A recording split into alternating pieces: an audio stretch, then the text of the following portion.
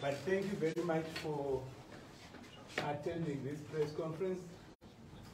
We postponed it yesterday, but we've then been able to have it now, given that the fourth episode has been aired. I'm just waiting time so that people are all settled. I'll do three things. The first thing is I'll explain why we have a lawyer addressing the press conference and not the client. That's the first thing I will explain. Then secondly, I will explain certain facts that my client wants to put across to the public and the world.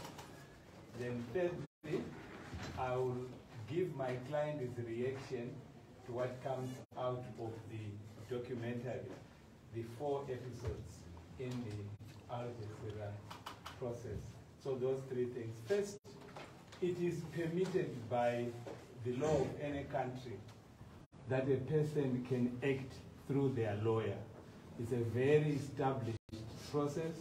Lawyers are trained exactly for that purpose. They act on behalf of people, and they don't only act in the courts of law, they act in and outside the courts. So it is perfectly permitted by established systems around the world that a person can send their lawyer to say what they would want to say.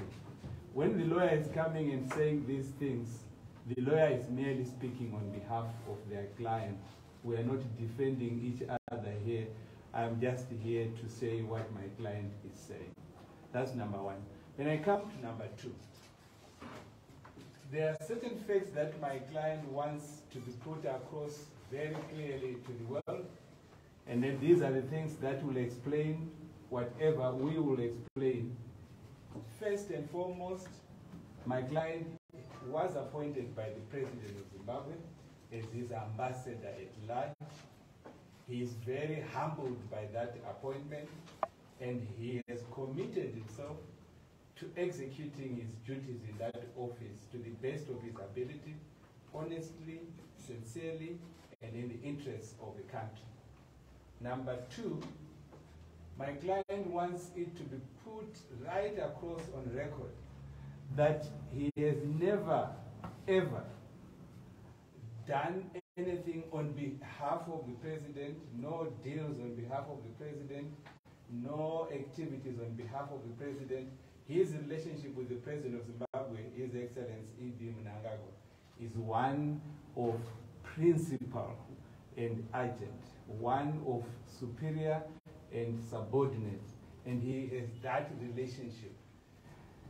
Thirdly, in that regard, my client wants to make it very clear that he has no relationship whatsoever with members of the president's family. He only has a relationship with the president, which is a formal, professional relationship.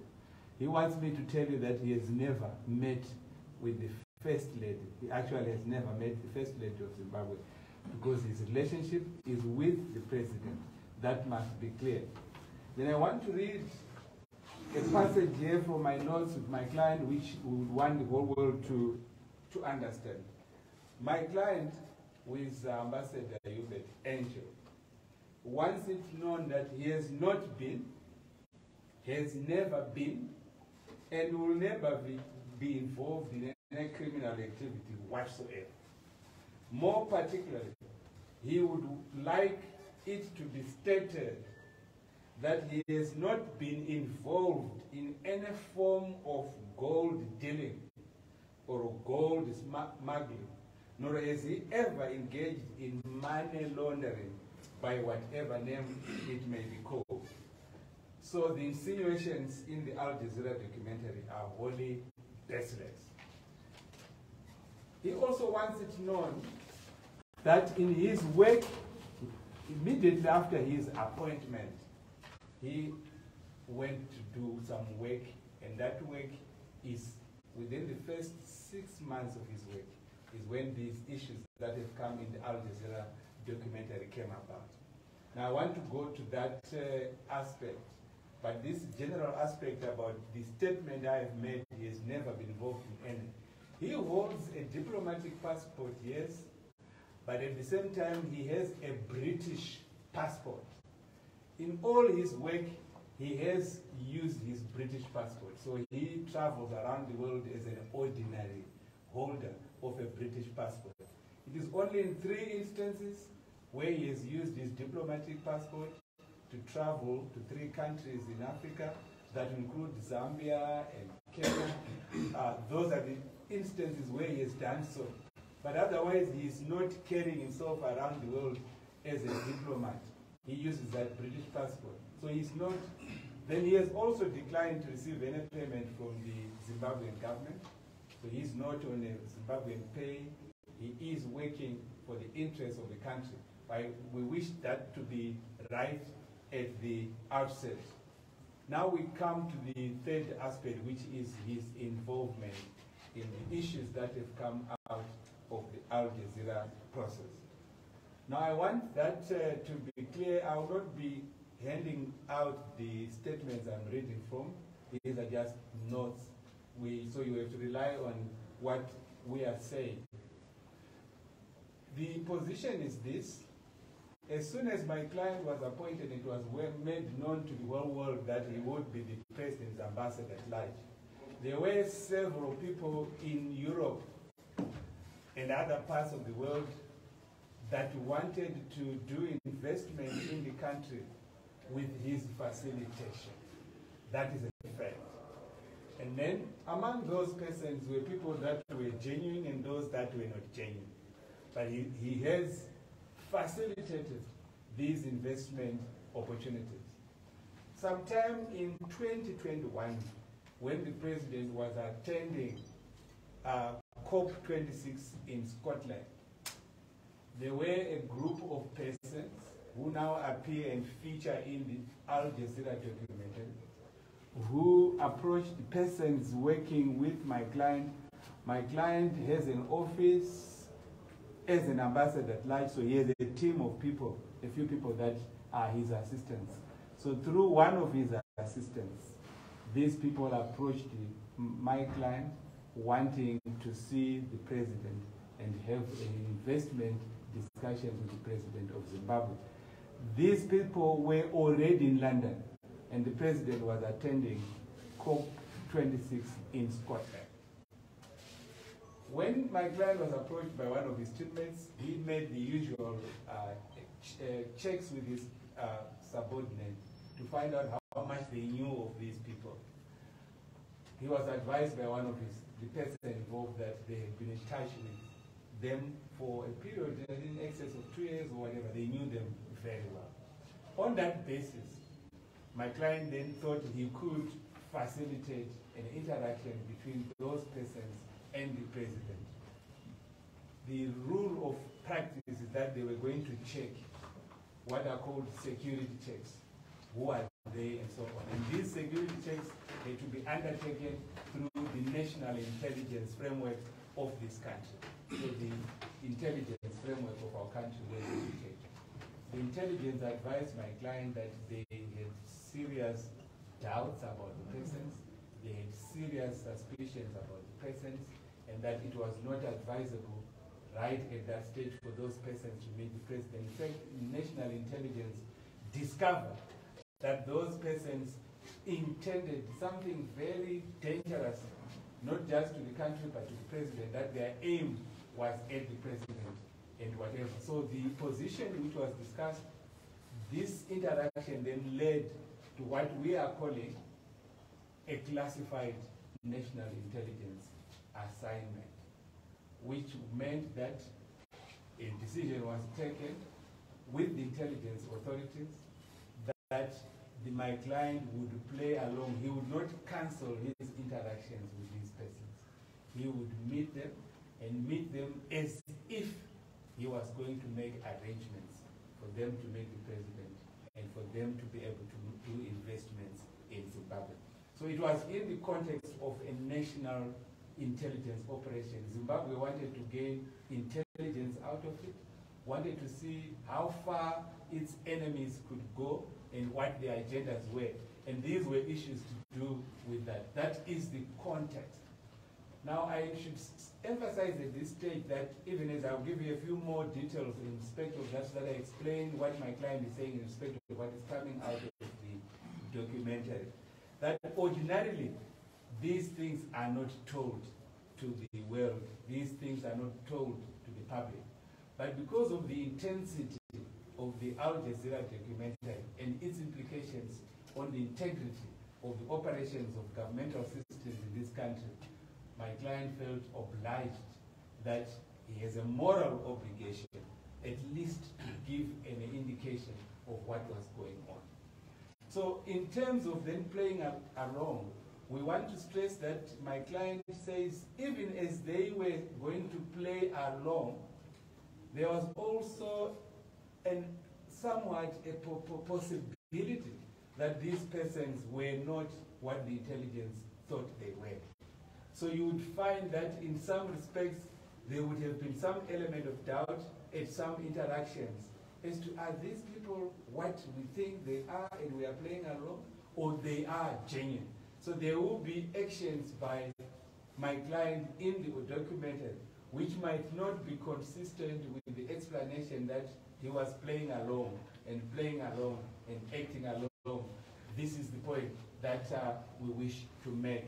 There was some element of doubt in some respects, but largely and almost mainly the actions in the documentary are consistent with a classified national intelligence operation which was meant to see how far they would go. Now, what then happens? So in that documentary, all the things that are said, no one was phoned. I'll give that as an example. So there was no call to the First Lady, for example. There was no call to Henrietta Lushwaya. These were decoys that were put in an intelligence operation. So even the statements that you hear, they are not real.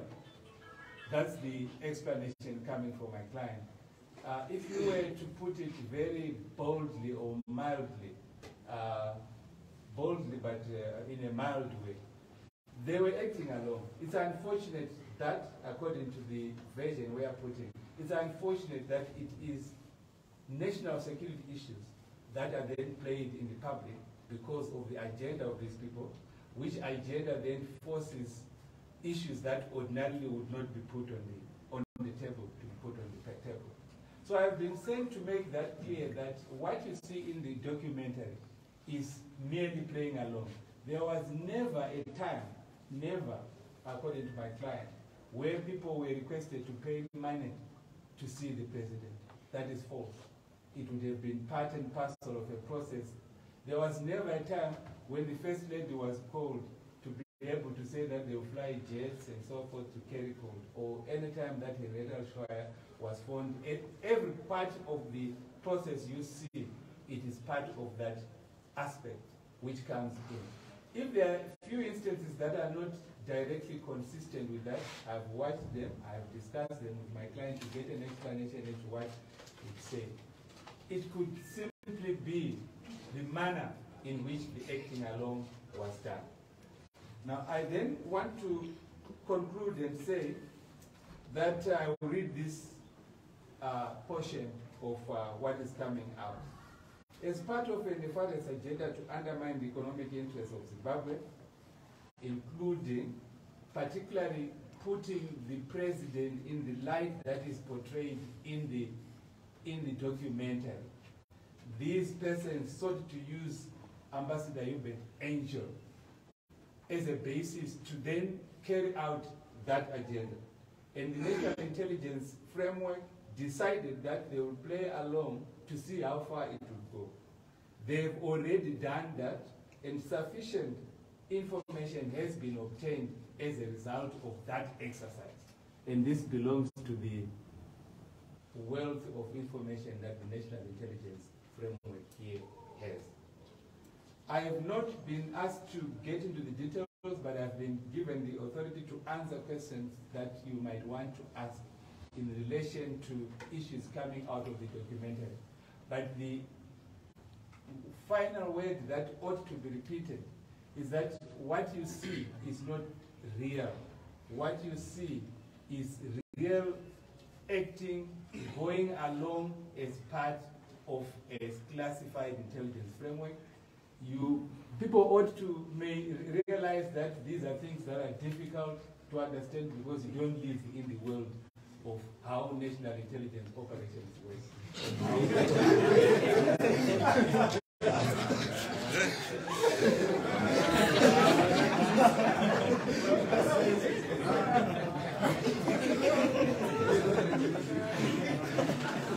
And the only persons that can really seriously contradict that, anyone who operates in that world would understand what we are saying and would understand the difficulties that we have if we have to say it out.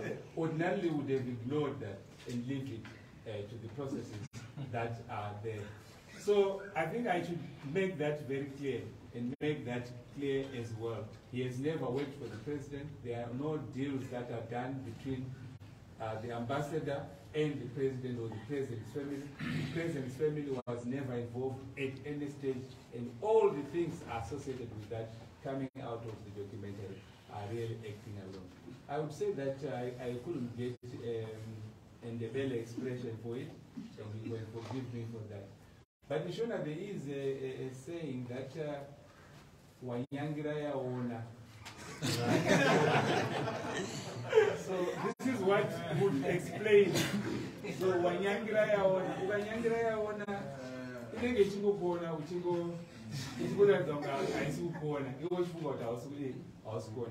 but this is the version that is coming from my client, which we thought we should put across to the public. He's totally doing his work to the best of his ability. He's not involved in any corrupt activity of any sort, and he has never dealt with the movement of gold in any way, whether the formal or informal movement of gold. All what you see in the documentary in relation to him is playing along, and that all the conversations, I think I also listened to some of them. The voices that you hear there, clearly if you know the persons involved, they will not be their voices.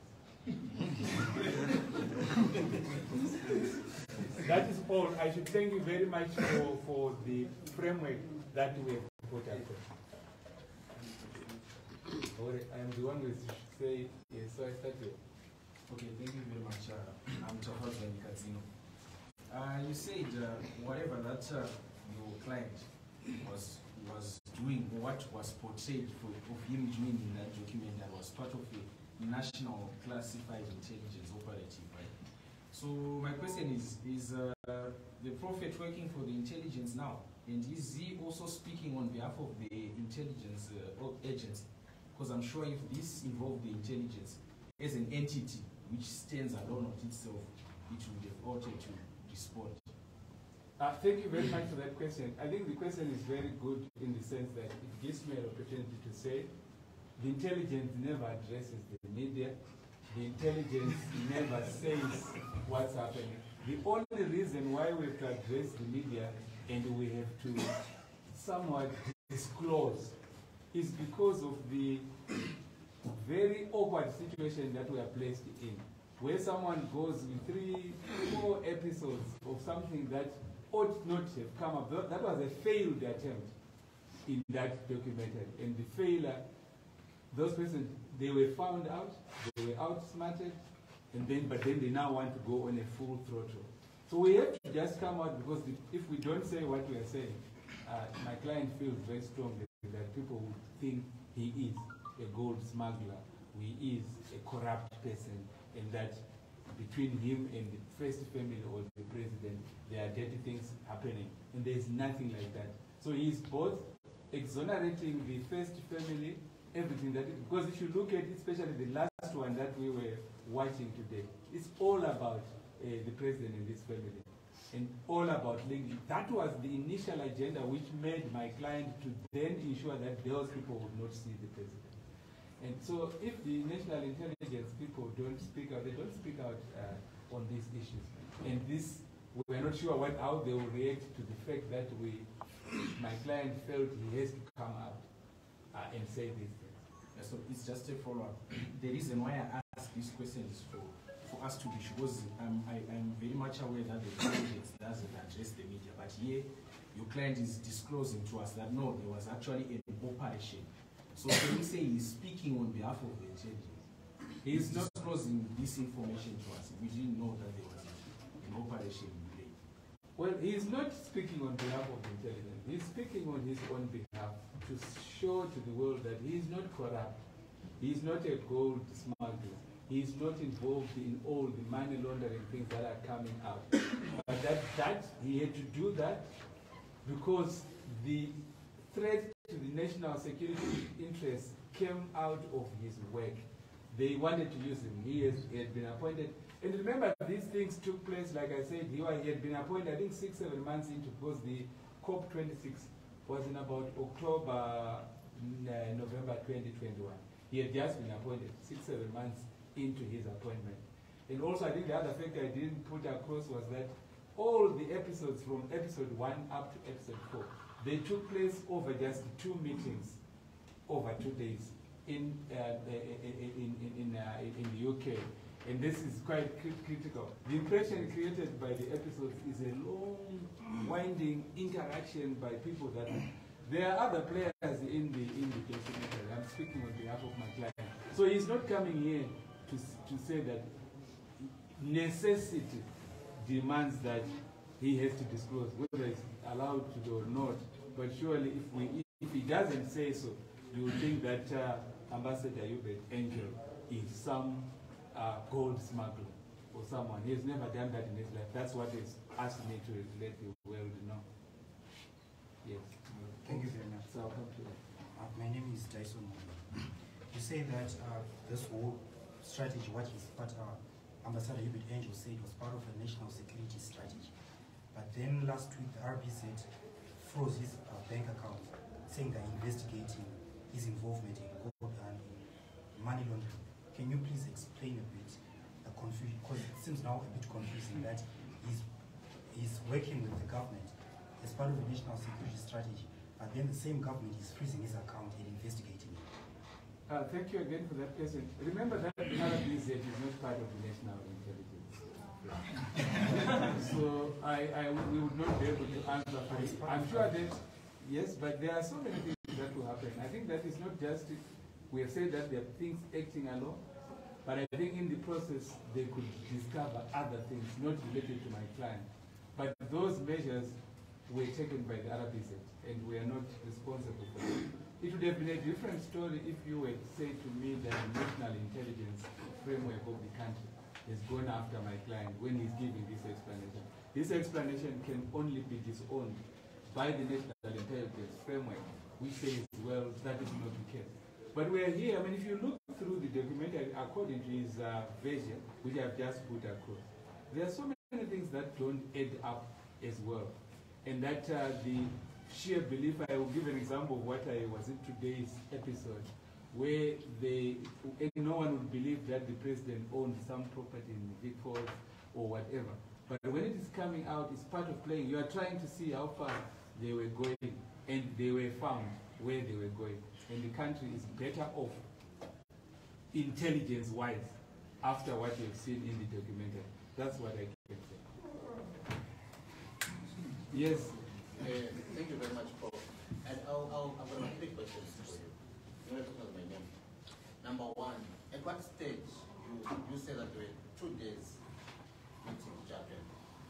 At what stage they noticed that these guys are not genuine, and they choreograph everything? And instead that they were able to imitate the voice of Ushuaia within that 2 days. And Japan is probably on the first day looking at the dressing, because he calls a call wearing a suit, which is different from the call you met to the first lady. So we're going to look at it very carefully.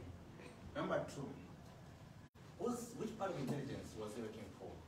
MIT, CIO, IU? I believe all these form part of the intelligence unit in this country. And FIU is not part of RBZ, just for your information. It's an intelligence on its own, which also probes the RBZ. Which one was he working for? Was he working for the CIO or the FIU or the MIT?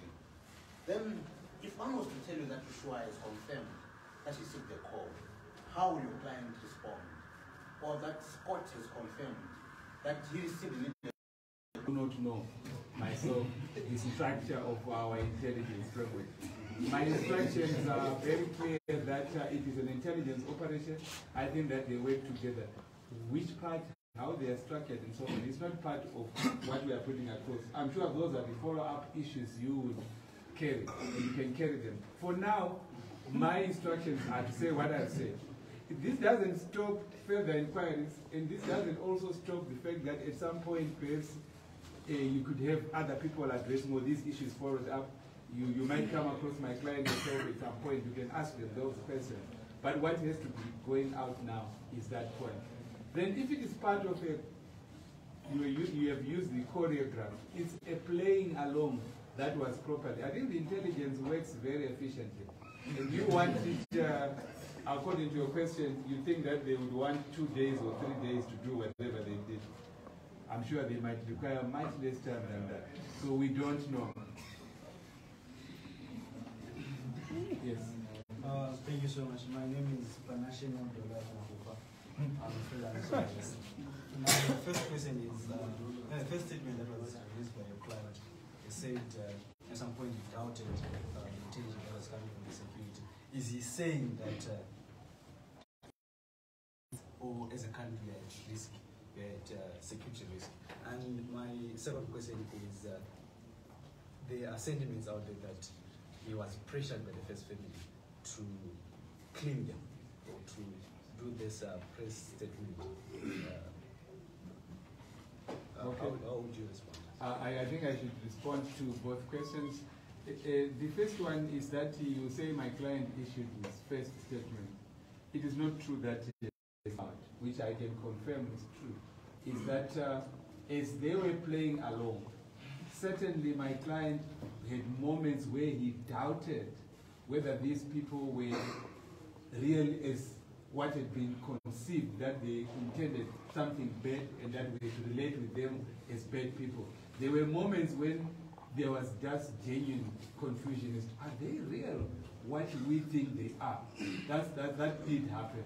And he has to say this, and he's saying he's a man of God as well, and that you must not forget that that is something that we have said we should come out, and I've actually been instructed to say so, that there would be moments where he doubted whether in fact the intelligence framework was correct in characterizing these people as not.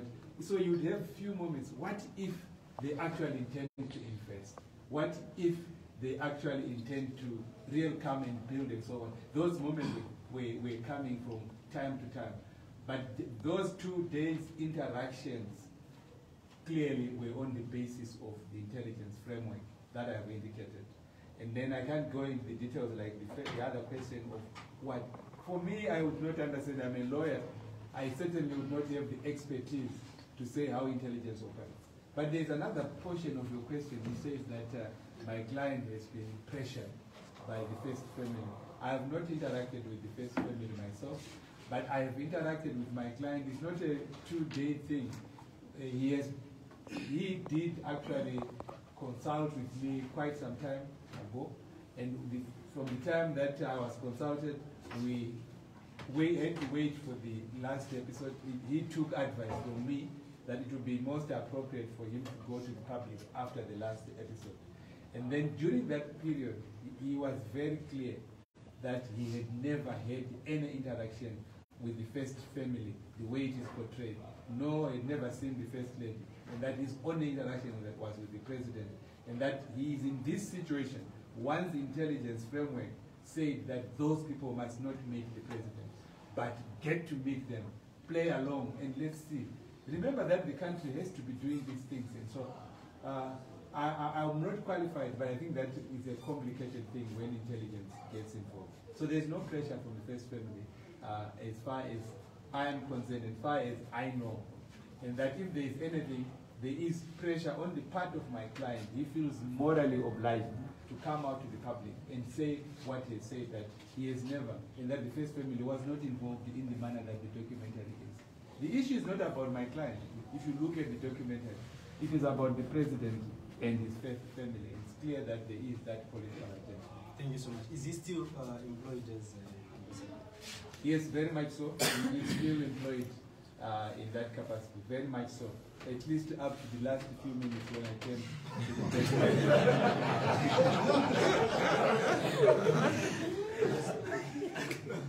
Yes. My name is John Kasim, freelance journalist. I just want to find out maybe clarity on the issue of the name dropping that we're being done allegedly. Yes, you are saying that this is what your client is saying. Did he know ahead of time the nature of questions that were coming for him to then rush to his phone, make calls? There's a moment that he rushed, someone took these guys aside when they were talking of 1.2 billion or something like that. And the name dropping were being done. Was he aware of the questions ahead of time? Okay, what you are calling name dropping is what we are explaining on the basis of an intelligence operation. And that I think that if you call it name dropping, you are seeing it as a reality, what's going on there. And that's what we are explaining here, that is not it. All what you see is part of this classified framework. And you are playing his part very well there. When it gets out, in fact, I'm taking too many questions, so perhaps I end up saying things that may be out of my instructions. I don't want to be fired, but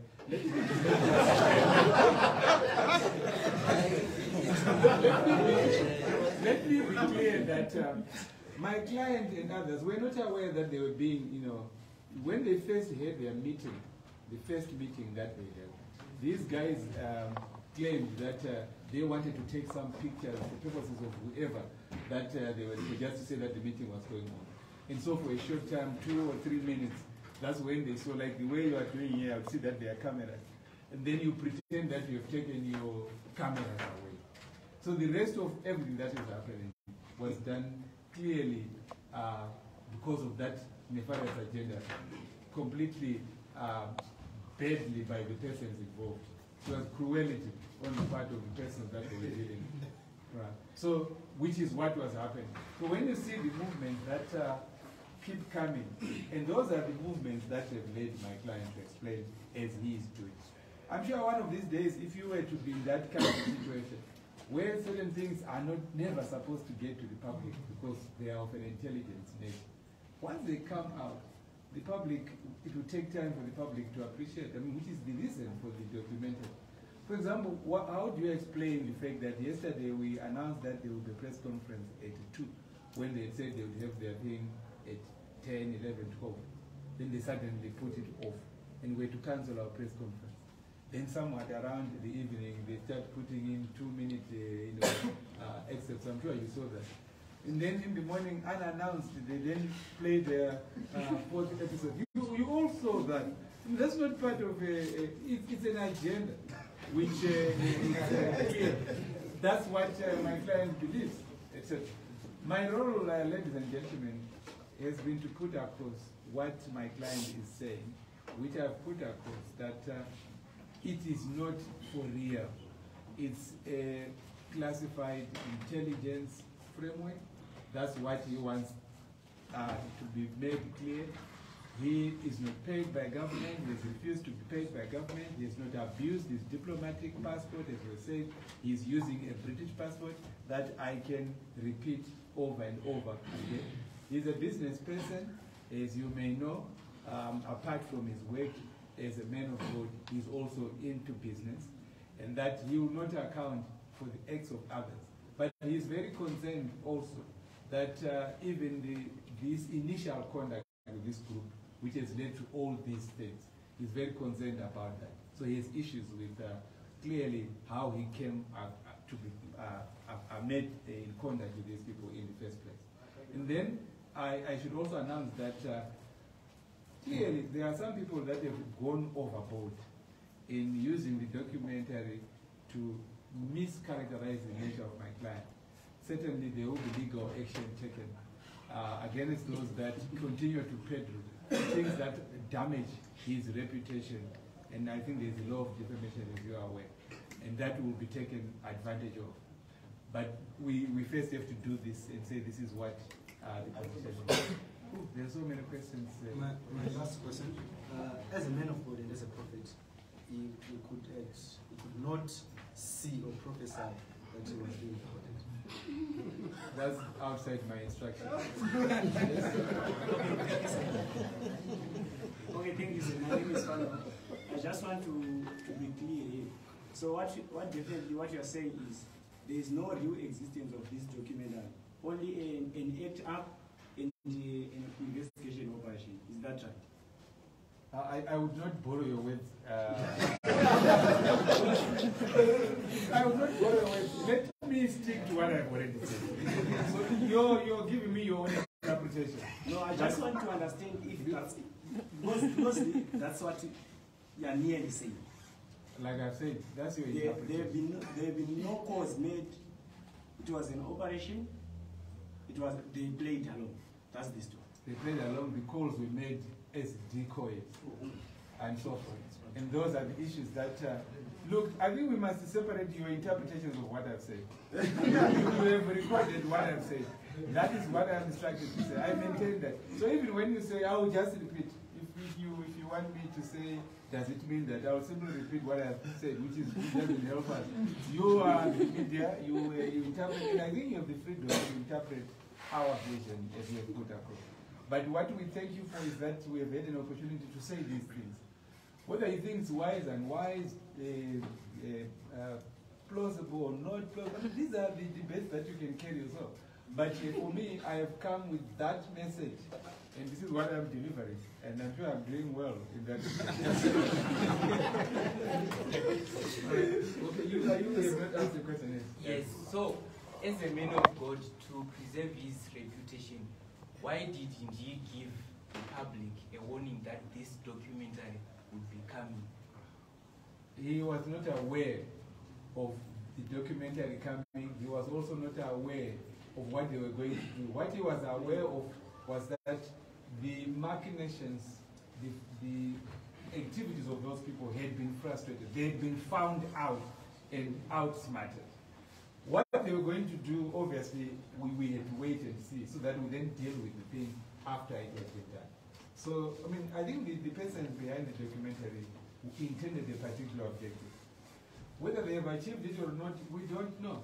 They must be in their own world in which either they are celebrating or they are not celebrating, we don't know. But we have no control over what they do. What we have control over is what we are saying now, that indeed there was that approach for my client and his office to facilitate this group seeing the president. Security checks then showed that those people were not intending good things. But it was important for security reasons to actually use that opportunity to get sufficient intelligence information for the interests of Zimbabwe. Then my client, without his choice, got involved in that process. Yes? Prof, you clearly stated that this press conference is actually to, in a way, to clear your client's name, to represent your client's interests, that he was part of a national intelligence operation, right, which was not meant to be in the public domain, and you clearly stated that you don't represent the national intelligence systems. So my question would be, you are representing the interests of your client, so are you now saying that since his image has been soiled, your client's interests come above the national interests, yet this was supposed to be a secret mission which was not supposed to be in the public domain? Well, I think I hear your question. In fact, the answer to that question is what I say. It is in the national interest that these things now come out. I think that ordinarily, intelligence issues don't come out in the public. And then also ordinarily, the intelligence people themselves don't say them out. My client is not part of that intelligence framework. But he's saying it, as I said, morally he feels he has to do it. And that when he's doing it, it's in the interest of the country. It's in the image coming out of the documentary that all our gold is being taken out of the country, and that it is benefiting a few, that the president's family is doing nothing but all gold smuggling, that the president himself is involved. That is clearly false, clearly without foundation, and meant to damage the interests of the country. At the end, we then justify those who put measures against us, sanctions and so forth. So it is in the interest of the country to say this. And as you know, always you balance interests. Things what you do might undermine other interests. But in this case, it's not just about cleansing the image of my client. It's all about the national interest as well. Yes, it's a question. Yes, my name is Notenda Mnongo. If I'm clear enough, when you made your presentation, you said that when your client was doing his investigations, he was assuming if these people were legit or not. So can we say that other things that happened in this documentary are true because your client was assuming if these people were doing was true or? Well, I think that it would not be possible at a press conference to go through the documentary and say, this is where my client is in doubt, and this is where he is. What he wants you to know is that he was also operating, even as he was going along and playing this role, that there were moments of doubt as to whether the intelligence itself may have got it wrong, to say, well, those people are not for good, they will not see the president, make sure that they will not see the president, but we want to play along with them, we want to see how far they will go. He's not a trained intelligence operative.